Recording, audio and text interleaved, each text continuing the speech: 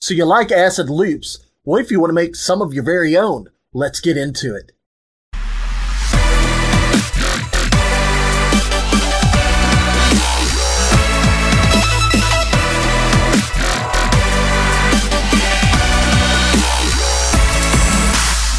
Hi, I'm Remy Brown with Acid Pro 101. In our last video, we talked about acidized wave loops, commonly known as acid loops, which Sonic Foundry figured out a way to add metadata that affect the audio in three major ways: pitch, BPM, and transient points. We also looked at some examples that specifically showed us how this is done. In today's video, I want to show you how you can make your own acidized wave loops. And most of this can be done right in your own Acid Pro DAW. I'm going to open up this Temp 111. This is a pretty big song. It's just got a lot of tracks. Alright, here we go. We got the track loaded up here. I love with Acid that I can just move things around, move things out of my way so that I can actually work.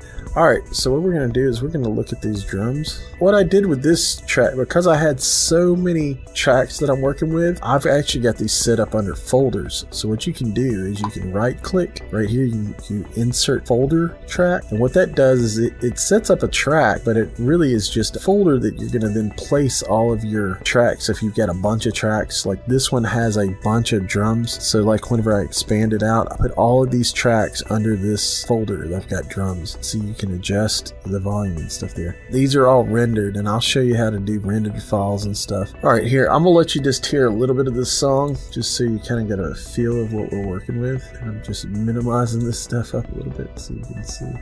Let's just hear a little bit of this.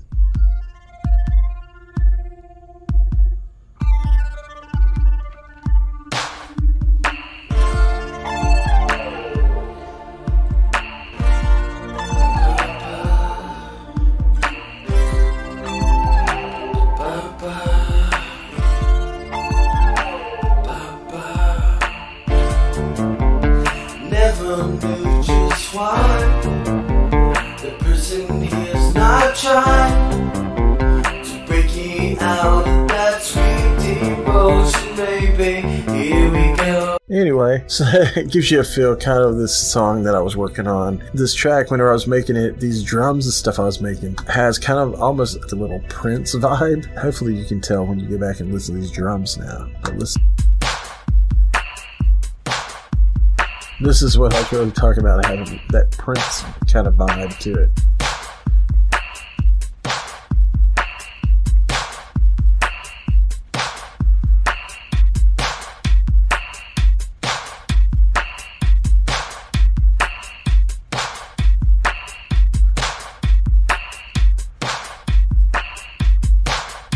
And then I had live drums like kicking in here too.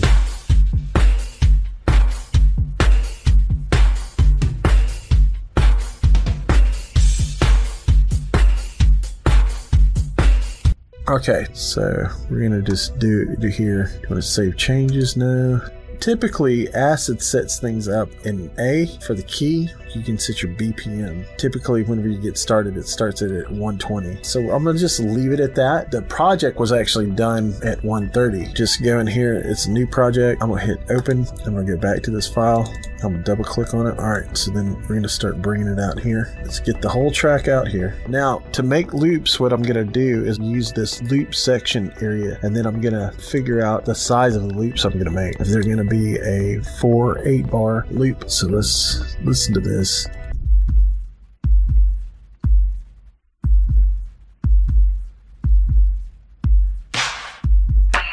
Let's see how that's already different right there. So probably, let's see, I can't remember. I think this is where I want to do them from.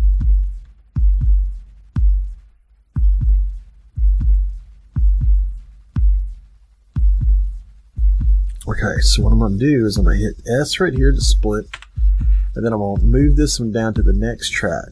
Now it's going to make it louder. But you see how that was already, that wave file is different than this wave file, so we know we don't want to make duplicate loops, but we want to, but anything that's different, we want to keep it. So What we're gonna do is we're gonna mute this one. Okay, we're gonna do the same thing here. We're gonna hit split. Then we're gonna move down here to this next one. And we're gonna look right there. That's different.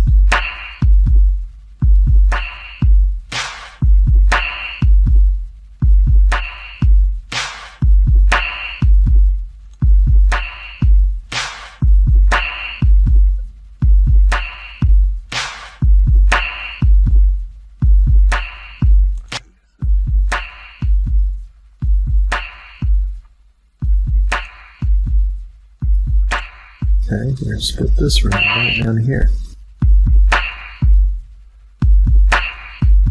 Let's see, we're looking at that.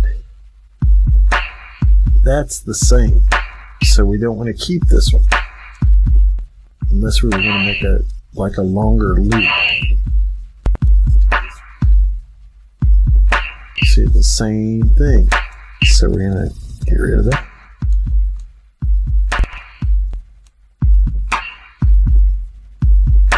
Still the same thing. Now this one has hi-hats and stuff in it, so it's different. So we want to keep this one. We're going to hit split there. We're going to go to the next one.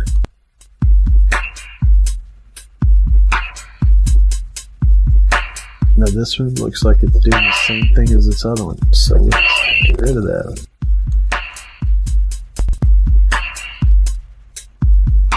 Same thing as the other one. You don't want the same.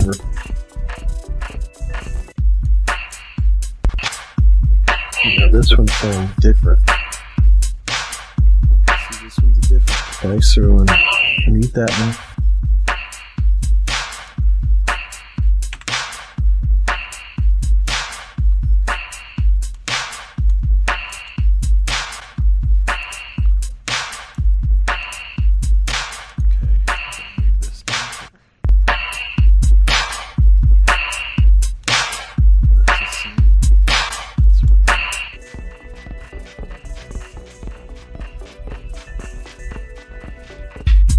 Let's see that one, how that brought in a different element, so we want to keep this one.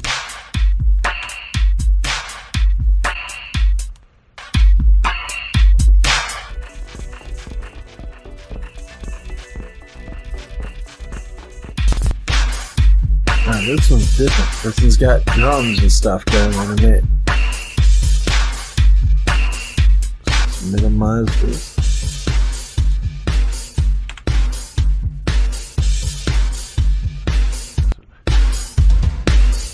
This one has toms and stuff in it.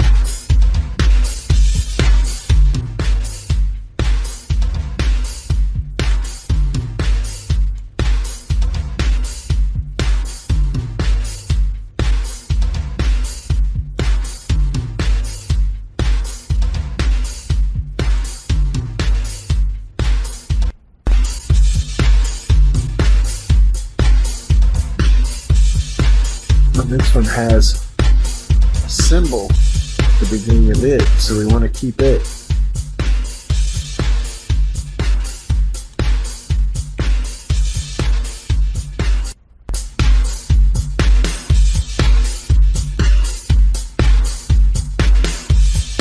That one has 2 snare hits, so we want to keep this one.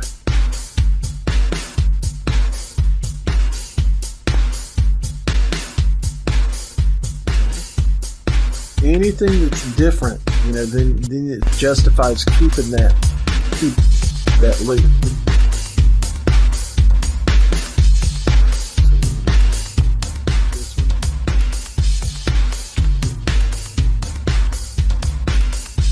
Now sometimes, even if they're not repeated right after each other, they could have been repeated somewhere else, so we may have to go back and look at that.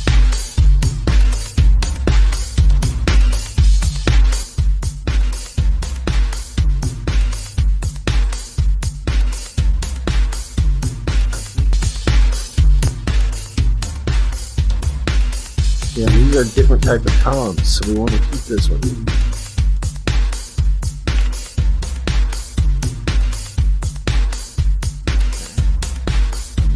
customizing it to make it easier to see all these tracks. So we have making a lot of loops here.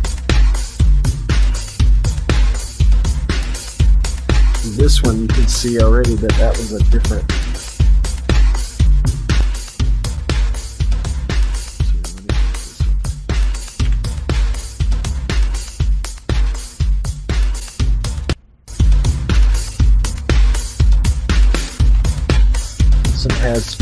This one has two extra snares right here, so we want to keep this one.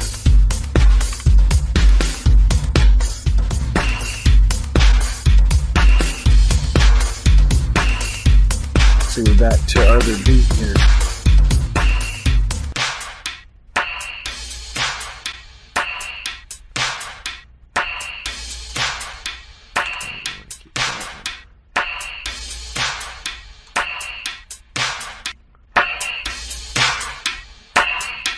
This one's different than this one, so we want to keep this one.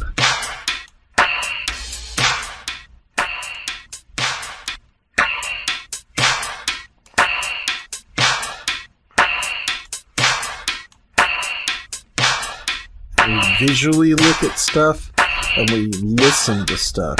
Okay, these both sound the same, so we're not going to keep this. Now this has a different kick. I'm going to keep this one.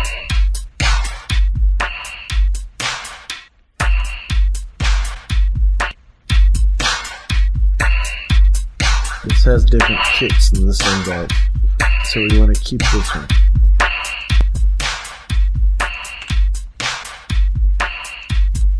So we can give people that want to have this loop pack, give them different options of variations of beats and stuff. Now,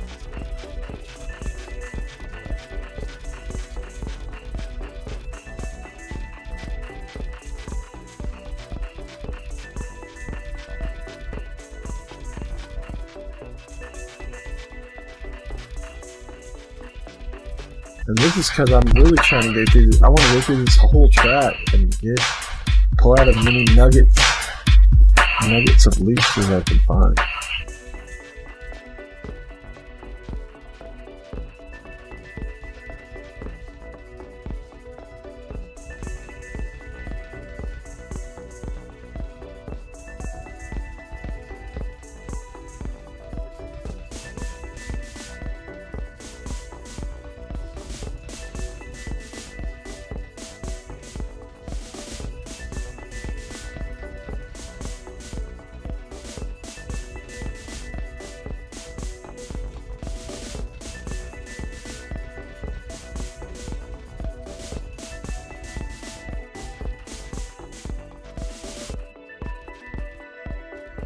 I've already got this drum pattern a lot, so split it right here. Take that out, and again, if you're trying to wonder, like, what is he hitting to do that split? I'm hitting the S key is your friend. You can split up things and cut things really quick by using the right click button to delete. Makes it really easy and fast. The more you start learning little hotkeys and stuff, it really does make your job a lot easier and makes things a lot faster.